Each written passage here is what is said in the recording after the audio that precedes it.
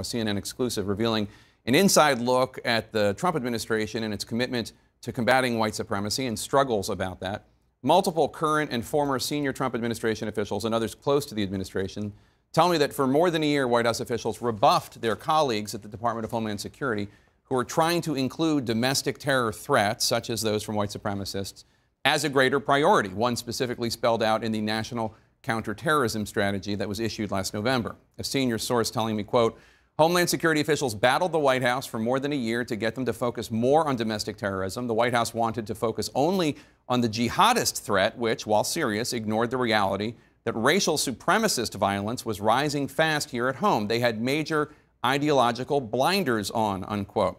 The National Counterterrorism Strategy, which I said was issued last fall, and as a source involved in the discussions put it to me, quote, ultimately the White House just added one paragraph about domestic terrorism as a throwaway line. It makes no mention specifically of white supremacists.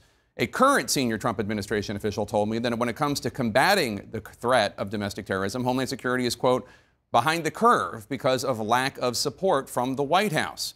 Recall back in March, President Trump was asked directly about the threat of white supremacy and white nationalism after 51 innocent Muslims were murdered in that deadly mosque attack in New Zealand. You see today white nationalism as a rising threat around the world. I don't really. I think it's a small group of people that have very, very serious problems. Now, why the White House pushed back so much against people at the Department of Homeland Security is a matter of some debate.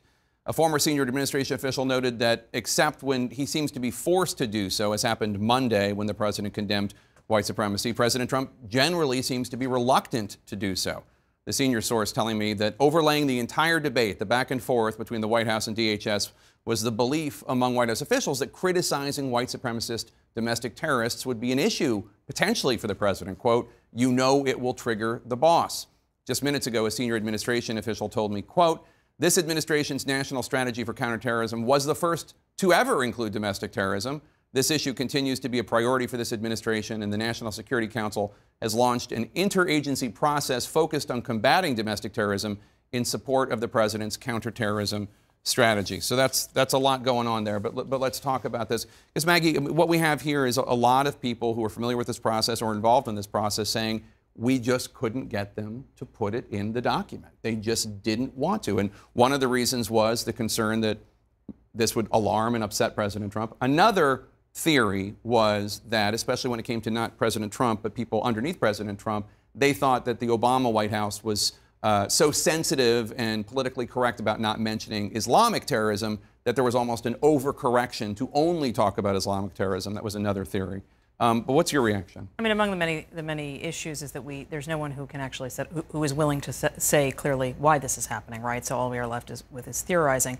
It is plain from his own language that the president has not treated domestic terrorism and white nationalists and white supremacists as a similar threat to other terror groups that he ran against in 2016. He spent most of 2016 talking about how people who would not say radical Islamic terrorism were cowards, and he made this a centerpiece of his campaign. It clearly hasn't been a priority. It has been a priority increasingly for law enforcement, for federal law enforcement within the administration. You have seen this dichotomy between what the president says and, again, to your point, what they are prioritizing within the White House and what the other arms of government are doing. But as to why, I mean, I'm loath to speculate, frankly. I think it would really be nice if we had a briefing or a press conference or really almost anything where this question could be asked. Here's the thing, Jake. Yeah. The thing is anybody here surprised that the president resisted this or the White House resisted this? I would be more surprised if you had a story that said Donald Trump had a meeting, and when this came up, he said, you know what? Those rats, they are infesting the country. I want you to go get those white supremacists. We're going to send the military and the Border Patrol and whatever we have to do to go get them. But that's not what he says when it comes to white supremacists, white nationalists. That's what he says when it comes to Mexicans and migrants and people who are here seeking asylum. That's when he goes after humans who are just trying to get a better life, not the people who are trying to restrict Americans from having a better life. And the FBI director, Christopher Wray, just testified, and he was appointed by President Trump, that domestic terrorism, the number of arrests is about the same as international terrorism, and most of those are white supremacists. Well, yes, but I think the president has been very clear, even before these incidents happened, that all types of terrorism, and I think it's an oversimplification, is his point, is just say it's white supremacist or to have some political line that satisfies a segment of the society. He's talking about all terrorism. He made references to Antifa, for example, trying to have that designated as a terrorist organization. So the president, I think his statement was clear. I think the administration's position is that domestic terrorism of any kind should be absolutely not only eradicated, but fought. I do think, though, the last 20 years, we have been focused on jihadists, and our concern, whether it's been Democrats or Republicans, has always been the foreign threat. For example, before these terrible incidents, I didn't see a lot of talk about domestic terrorism at the Democratic debate, or for that matter, even the gun issue didn't even come up in one of the debates. So these incidents happen. They're hopefully a catalyst for good out of something terrible. So that's on us, not the Democratic candidates, I should say. We're the ones that ask the questions.